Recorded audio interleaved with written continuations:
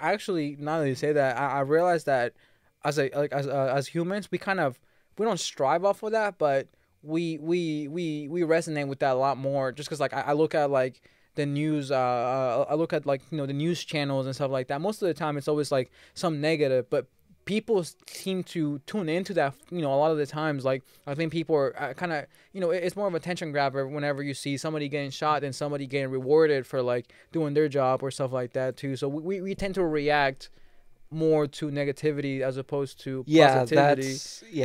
Which is kind of crazy to me though. Like just because like looking at individuals, like I know it can vary, but looking as a whole, it's crazy that like that's us. Like we tend to like react to we tend to pay more attention to whenever stuff kind of like goes violence wrong. or bad things happening or tragedies.